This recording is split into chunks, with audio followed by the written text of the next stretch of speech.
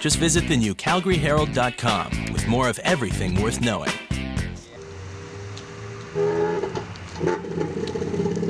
So tell me, what is it like to drive?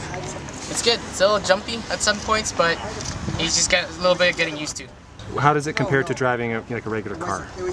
There's no gas pedal, that's for sure, and there's 2 knobs I'll have to manipulate for me to go. Other than that, it's just, yeah, really just getting used to a different way of controlling a car and accelerating, the right speeds and whatnot. We just put the cells on the car. So all the cells on the car, 1,980 of them, hand assembled and encapsulated. So that's protected, in-house, all done by us. So we've developed this encapsulation technique over the past year, and we just got them on the car. So we're just about to start testing. We'll be driving across Alberta, doing school visits, teaching kids about sustainable technology and energy. We'll be getting some good testing in, get data back from the car, figure out how fast we should be driving during the race and different weather conditions. And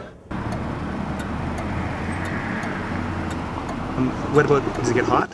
Oh yeah, it gets really hot. It's hot right now. What do you do to stay cool? I got a little duct funnel in here that takes the air in from underside of the car. Yeah. I'm not sure what else we'll implement. We might do some changes after this week, but yeah, for now I have this. There's 2 main reasons that we're doing this today. The first is we really want to take our community education program out to the rest of Alberta. Traditionally, we've only been able to do it in Calgary just because of logistics, and this time we really wanted to step it up and take it to all of Alberta.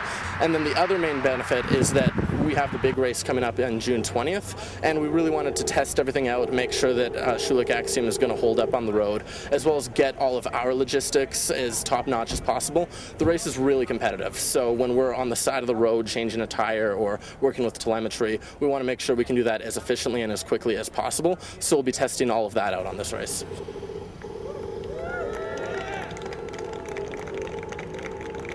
It's a really exciting time. It's really busy. I know most of us have not slept enough over the course of the past month, but it's really fun and definitely worth it. We're all really excited about the Schulich Axiom Alberta Tour, as well as the American Solar Challenge in June.